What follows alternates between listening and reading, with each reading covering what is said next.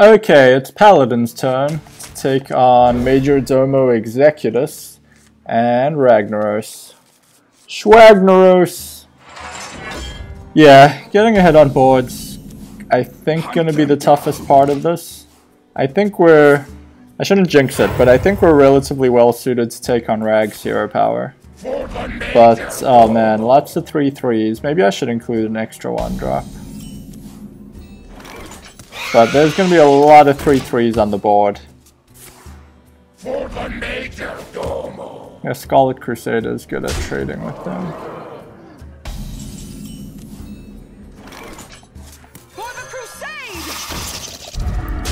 So I'll kind of deal with them.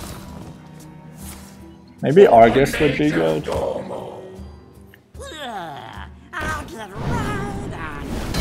Consecration would be oh so sweet.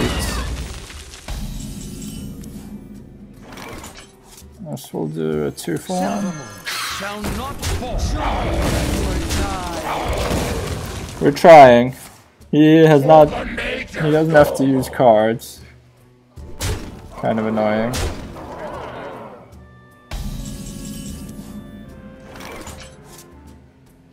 Can buff this to a 2 so it trades with that. Bring out your dead. Join or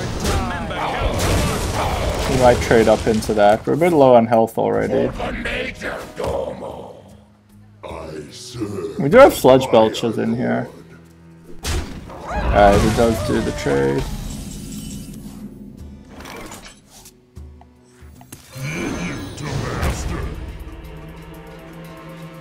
Cannot kill that, unfortunately, but we can get it lower. He might trade, I don't know. Not sure if that's right. Oh god. Oh god, Big Game Hunter. Where are you, Big Game Hunter? We do not have an answer to that. He's probably just gonna go face and wipe us out. Do we Belcher? To try save that.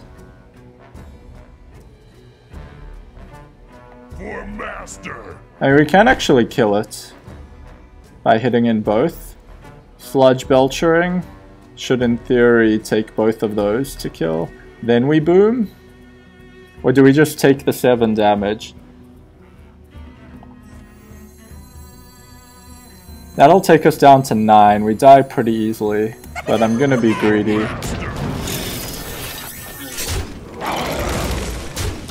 Try get ahead on board. He doesn't go face, that's relatively good for us. If we want to hit that.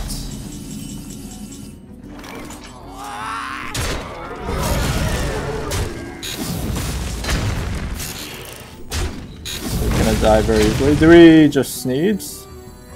Or Belcher plus, that deals with 3/1s better. So I think we actually do this. Oh man, we already died at 2 hits from Rag's hero power whenever that comes out. That kind of sucks.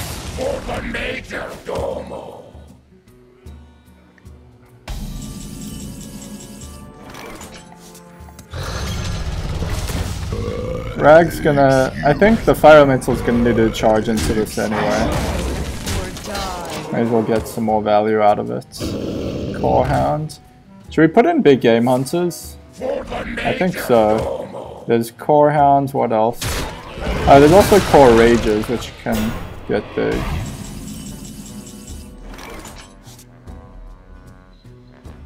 Consecration gives us a pretty nice set of trades, actually. 24 is okay. Time to start playing more. Oh, we have no card draw in this deck. Should probably Divine Favor, because he ends up with a lot of cards. We should include a Divine Favor. For sure. Okay, what's our play here? It's a pretty good drop. Reporting for duty. See what legendary we get. If it's Rag, we're actually pretty fucked. Ysera. Oh yes. Take that all day. Get dream cards. There's a draw engine. Dream, not really what we want right now. Can we get him down? I guess these will never actually be worth 7/7 though in terms of whether to play a big game hunter. Oh, we can heal. 4, 6, 12, 13. We're nowhere near being able to actually burst him down. I shall bring you rest. 8 manas. That might be bad against his hero power. That was a mistake. He might flame him, but we also want to rush him down. We have 10, 12, 13 damage. We're nowhere close to being able to rush him down. Let's let him play a Flame Imp without forcing our hand. Can Nightmare on the Nerubian Egg. Okay, that's an obvious trade for us. The battle!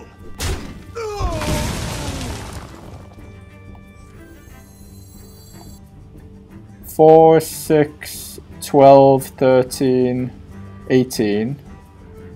Getting closer. We even bother killing that? I don't think so. We don't want to put this within like Lava Burst range. We already put it within the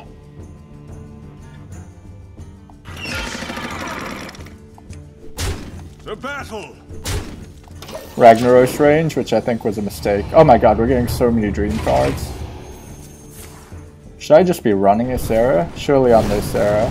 Can he also kill it with something else? No, not yet. We'll get another dream card. 4, 6, 12, 13, 15, 16, and 4 is 20. I guess popping the Nerubian give us a bit more. I think we should just do that. Or maybe just put the 7/6 down. 2 and 1.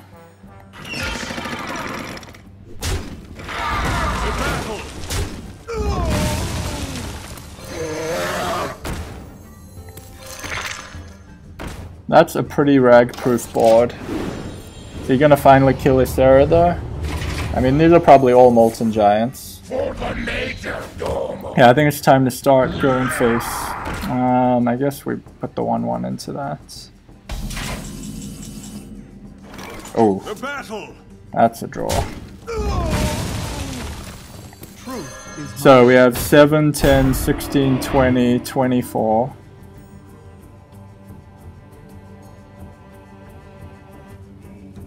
That right? 24. 6 and 4 is 10 and 3, 13, 20, 24. Okay, so we want to do 21 damage exact and then 4. Not this guy. Whoops. For justice. I don't think we bother dreaming. We want to rush him down as quick as possible. We got ourselves outside of double hit range. Oh man, Ysera is such a good draw. Ooh, that's a lot of damage too. I don't think we can kill him in one swing though, because he uses hero power. Okay, I like. How much do we have? 4, 8, 14, 21, 25, 29, 39. Still not 57. How do we kill this efficiently? Do we? It's gonna have to run into that anyway. But 9 damage to the face, we can't risk that surely.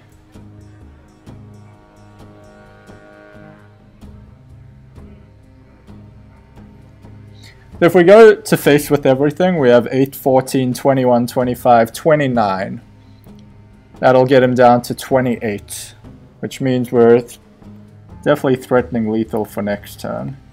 We don't really care about spells, so I think we do this guy, so that if he hits something, maybe we should just dream it. We don't have to deal with it, right? We have another dream. I shall bring you rest.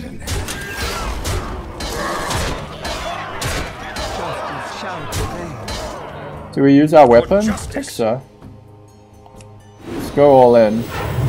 We have 4, 8, 14, 21, 25, 26, 36 damage on board. No one to jinx it, but do your worst, Drag. Yep, that just improved our board. And this is a frickin' thrashing.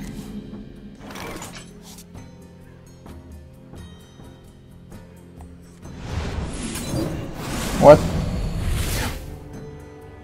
Oops, that was meant to be the dream. Do we still have lethal? 4, 8. God damn it. 14, 21, 25, 20. Okay, we still have lethal. Max overkill. I can't really count it up, but I think it must be putting it on the biggest hitting thing. Almost messed that up. Ragnaros goes down on the first attempt to our Unrattle deck. Let's take a look at it. So the deck is generally themed around two things. Divine Shield and Death Rattle that summons other minions. So we have Undertaker to take advantage of playing your Death Rattle creatures. We have Blood Mage Thelnos to power up your consecrations, given he plays a lot of 3 health dudes. Executus does at least, before Rag. Haunted Creeper is great in the late game, ironically enough, because if it gets hit by Rag's hero power, it spawns 2 more 1/1s, which give even more targets to protect the stuff you don't want to get hit. Yeah. At which point I also mentioned Paladin's hero power is pretty good against Ragnaros' hero power, because you get to add additional minions. Ruby and Egg, because if it gets hit, turns into a 4/4. Harvest Golem, because it spawns another minion. Scarlet Crusader has Divine Shield, trades for his hero power 2 for 1. True Silver Champion does the same. Consecration is not that good by itself, though we did come across a good scenario for it as it happened, but usually you want to pair it with Thelnos. It just gives you an option if you're getting flooded by his 3/3s in the early game. That's the hardest part, is getting ahead of his 3/3s. Piloted Shredder doesn't trade that well for them, but in general it's better in the second phase, where it's a durable body that summons something if it dies. Silver Moon Guardian trades with 2 of his hero powers. Fugan and Starlag trade well. Well, Fugan trades well with his hero power, and obviously they summon Thaddeus, which can help a lot in dealing damage quickly. Sludge Belchers trade well with his hero power and have Death Rattle and summon another creature if hit. Piloted Sky Golem the same. Sunwalker has Divine Shield and is a taunt to keep you alive. Dr. Boom summons 2 more guys, again good against Ragnaros' hero power. Sneed's Old Shredder basically won us the game by giving us Ysera when we were out of cards, because that gave us a card draw engine. To be fair, we didn't actually need any of those cards till the very end. Like, we probably would have won without it, but it was very comforting to be getting extra cards when we were literally had none in our hand. Tyrion Fordring, really good. Divine Shield as well, and the Ashbringer can help do extra damage. Always be cautious of not running him below 20 unless you can kill him in that turn, Executus, because you don't want him to flood the board with Molten Giants. We're not running an equality, so we have to play around that. If you do not want to play around that, you definitely need an equality, because actually you can get him below 20. The cost is you get all your minions to 1 health, but Paladin can deal with a board full of Molten Giants better than most by equality consecration. But we choose to have more minions to survive the second phase of his hero power. The other thing this deck is weak on is card draw. I think honestly there should be at least 1 Divine Favor, because he usually has a full hand because of not being able to play the Molten Giants, so you can refill your hands with tons of minions, with just 1 Divine Shield. What would I take out? Maybe a Harvest Golem, maybe a maybe a Silver Moon Guardian. Harvest Golem does not trade that well with his hero power though. It's like a 1-for-1-ish. Maybe Harvest Golem. Anyway, that's the deck. Worked on the first attempt for us in pretty convincing fashion in the end. Hope you have luck with it too if you try it. See you soon.